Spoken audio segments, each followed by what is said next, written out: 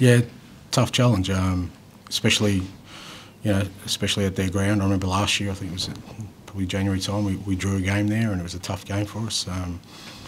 It's a great stadium. They get a good crowd. It feels like a big game, and it'll be a good challenge for us. And Lee's really determined to get them playing a certain way, and it's not easy. I know when you don't have the players who want to play that style, but I think with a couple more transfer windows, you can see what he's trying to do, and they've got some real attacking threats, particularly with Kevin Nisbet coming back now as well.